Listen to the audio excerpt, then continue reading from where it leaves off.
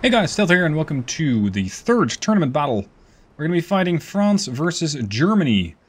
France, quadruple turrets, as the French are kind of supposed to have.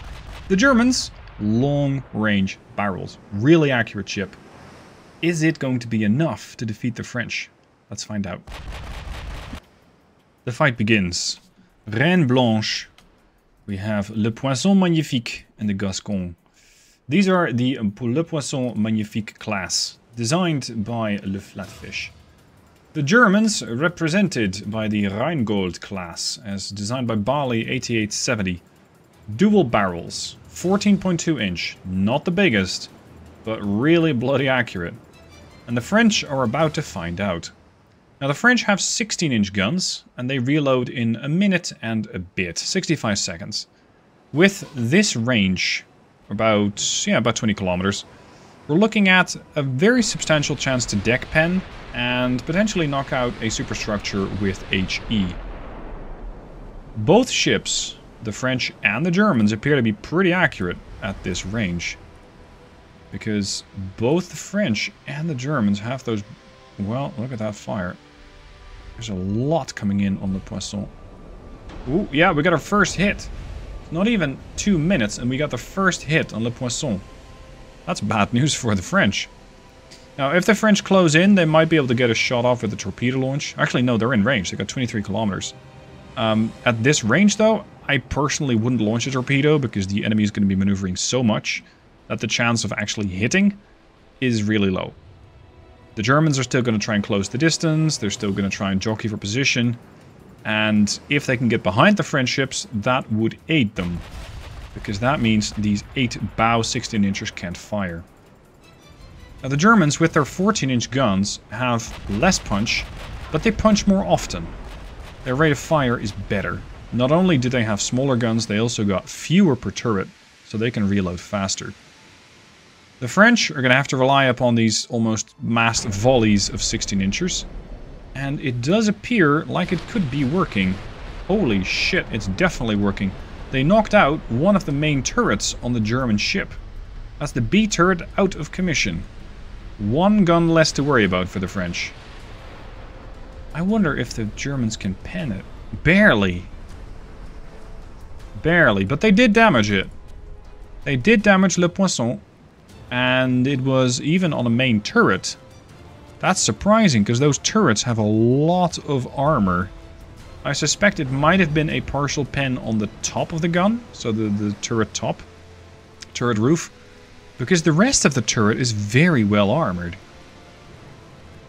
The French are about to fire again. Gascon slightly behind. That's another serious volley. Where's the fire from the Reine Blanche? She's not firing. Curious. Germany, you're about to be in for a shock. Oh, that was not as bad as it could have been. That could have been far worse. Le Poisson, however, has taken some hits. And has taken flooding on top of that. Structural integrity down to 92%, buoyancy 97%. The ship is a bit battered, but still very perfectly combat capable. Her damage instability, though, does mean that she's not going to be as accurate anymore as she used to be 5 minutes ago. And especially with the Germans landing a couple of hits, that is adding up. Her damage instability is now 50%. Doesn't mean she gets no chance to hit. Absolutely not. But flooding and buoyancy losses or buoyancy changes also mean your guns might not be able to fire anymore. I'm not sure what Reine Blanche is doing. I think she has a momentary bug going on. Because the 16-inchers just refuse to fire. That is a critical loss of firepower for the French. Much like the previous tournament, I'm just going to let it run. If this is what the game does, this is what the game does. And rerunning it might lead to a different result. It's definitely not a disaster for the French. Because even if they lose this, they still have an opportunity to come back later. But considering how much damage Le Poisson was taking... Wait, you're also not firing? You're also not firing? What the hell?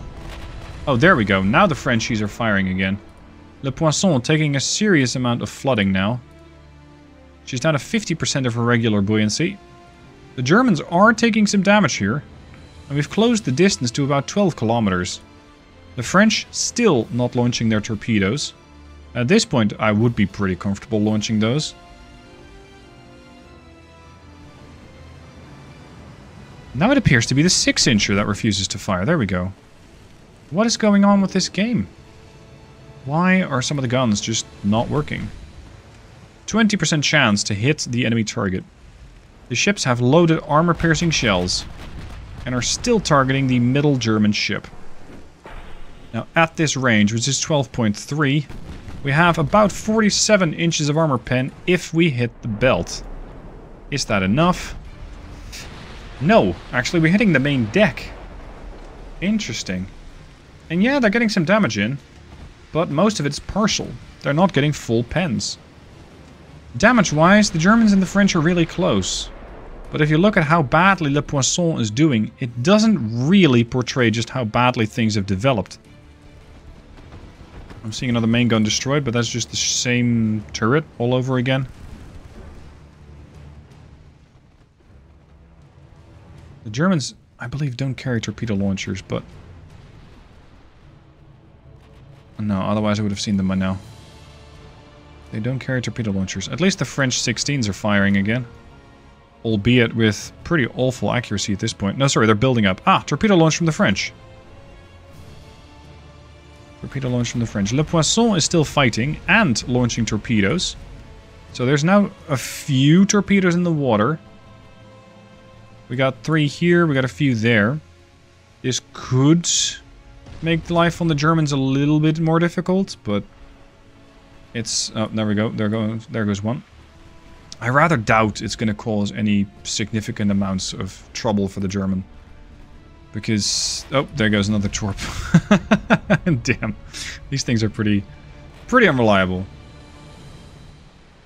The Germans are doing a lot of damage. Le Poisson is about to go down.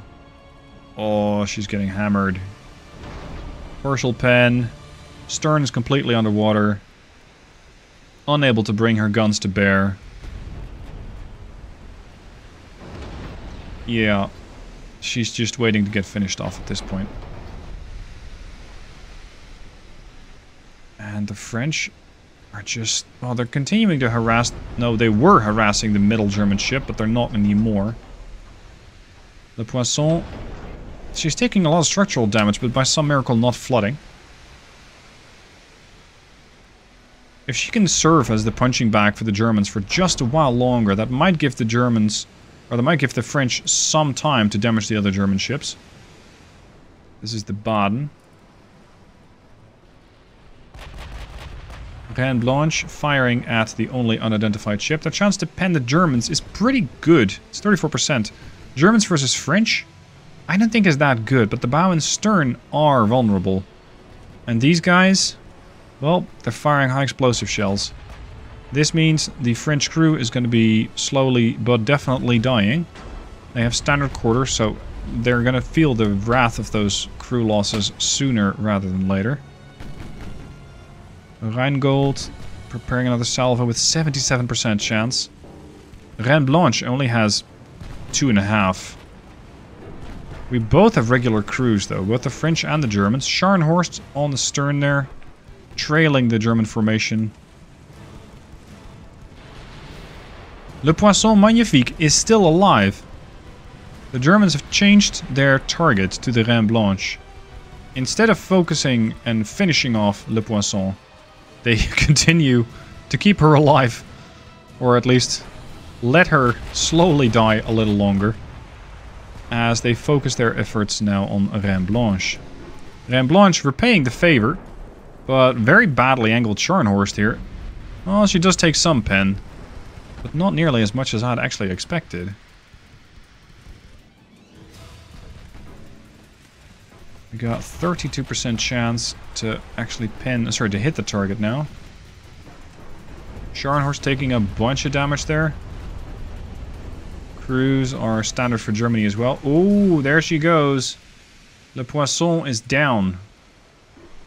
1/3 of the French out of this fight. Now the Germans have been maneuvering a whole lot, so those torpedoes are probably somewhere over there at this point, and really should not pose any credible threat to the French. The French are now focusing their fire on the Baden, the closest target, and as such appear to be, I don't know, going for a strategy where everybody gets a little bit damaged. But considering that their accuracy is still 60%, it doesn't really seem to be yielding the French a whole lot. Rudder damaged fire and flooding on the Reine Blanche. Thankfully for her, the Germans don't have torpedoes, because flooding and a damaged rudder is a really bad ingredient for getting your ass handed to you by torpedoes.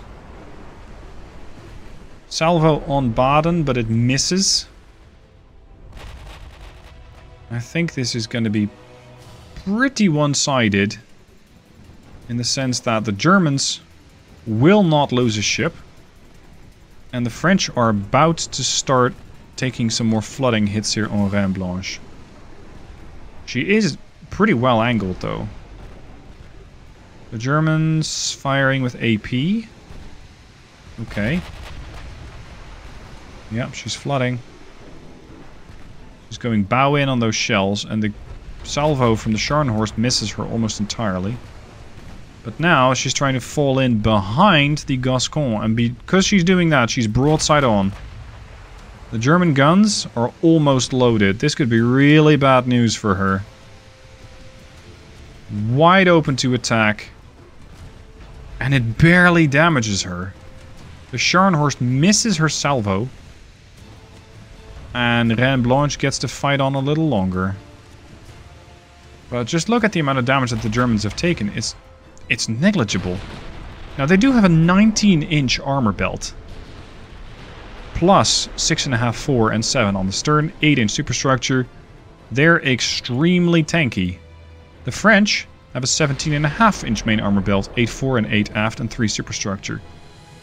And you see that the main superstructure on the French ships is taking a lot of damage. I'm not seeing as much damage to the superstructure on the German ships. The secondary tower is still intact. Rheingold hasn't taken any damage to the secondary tower.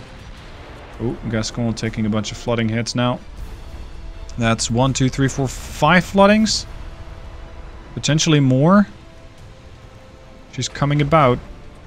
And this is what I was worried about. She's continually to turn around, meaning she cannot bring her bow turrets to bear as she's rotating the ship too quickly. That's a lot of missed DPS. That's a lot of missed opportunities. And all the while she continues to take damage. Some minor, but some pretty serious, as this flooding does not seem to be under control. The Reine Blanche isn't doing much better. She can still fight, but only just. She's still able to bring her guns to bear, but like 2 or 3 floodings, and she's probably done for. She already has, well, 23% buoyancy left. That's it. Oh, we got a torpedo hit on the Germans. The Baden took a hit. Her anti-torp 2 mitigated the damage, and anti-flood 3 and reinforced bulkheads are working very hard to contain the flooding. It is amidships. She's lost an engine and she's turning around, seemingly trying to cover herself as she repairs. Rheingold with the damaged turret. That looks pretty awful. That looks pretty awful. Scharnhorst, perfectly fine. Plenty of shells, plenty of health, plenty of accuracy, plenty of crew. Reine Blanche has taken 20% of her crew and is now wearing down her ability to control damage. But I think that's kind of the least of her worries right now. It's going to be structural integrity and buoyancy. And probably not even in that order. Because that's a whole bunch more flooding that the ship just took. She's still fighting. But I think we're looking at the last 10 minutes of life on this ship. If that. Salvo going out. Decent damage. Splitting it out a bit between Baden and Rheingold.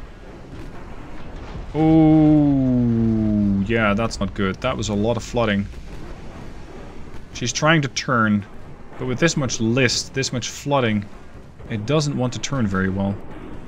Another torpedo hit on the Baden. That's the second torpedo that the Baden has taken. Yeah, you're done for. She's still fighting against the Rheingold. Getting some damage in, but it's just not enough. Now, is the AI playing around with the ship wrong? Should it be using HE? Perhaps. Perhaps that would have given them a different outcome. But it's the AI's choice, if you will, and they picked AP. So there goes the second French ship. The Reine Blanche goes down. Gascon, now the focal point of the German attack. She's still throwing torpedoes, probably again at Baden. She's going to be doing, pretty much driving over her wounded sister ship. She's still doing damage against Scharnhorst, but they spread out the damage so much that all these German ships are pretty much perfectly healthy. And there goes the Gascon, sinking due to heavy flooding. So that's a 3-0 for the Germans. That was pretty brutal. Yes, one of their ships took a lot of damage, but none of them sunk. I did not exactly expect this outcome. I thought the Germans would at least be able to take out... that the French would at least be able to take out one of the German ships. And so we're back to the results screen, where we find that Germany has scored a point against the French. This means that right now UK and Germany are tied, and both France and Italy have lost a match. Next battle coming up is going to be China versus Austria-Hungary. Both have interesting designs. They're more average, let's say less odd than some of the other ships we've seen in the B pool with the Japanese and the Russian ships. I'm interested to see how it's going to go down. Who's going to win this one?